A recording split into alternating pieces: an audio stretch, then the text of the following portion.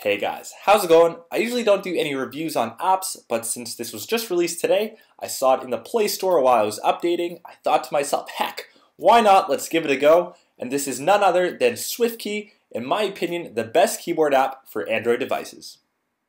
As you guys can see, I'm using my Nexus 4. Before that, I had an HTC One X, and I just wasn't impressed with the stock keyboards that came preloaded on those phones. I always seemed to make too many mistakes. It didn't really learn my words too well, and I was always looking for that mythical app or that one app that would fill that void for my keyboard.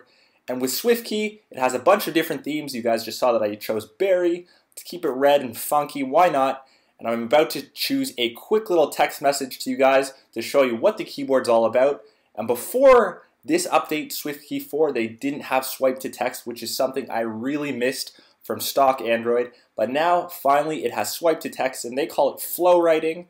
So with that, I can use my finger to swipe around the letters, and it'll type something. And this is the first time I've actually used flow writing for Swiftkey on this phone, and you can see every word was bang on, which is definitely a testament to how good this app actually is. And you can see there's a bunch of different emoticons, little smiley face, and the number pad, as well as a bunch of different other symbols.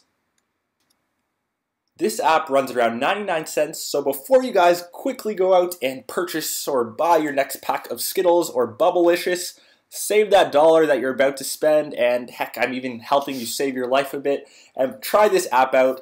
For 99 cents, you will definitely, in my opinion, get the best keyboard that you'll ever have, and you'll never have to worry about it again. It works perfectly in landscape mode, as you guys can see. I'm shooting off a quick message, but let me know what you think in the comments down below. If Swiftkey is in fact your favorite keyboard, if you guys have been using it before, or in fact that you have a different app, and maybe I'll take a look at that. But for now, check out Swiftkey. Hopefully you guys enjoyed this quick review, and I will catch you guys in the next video.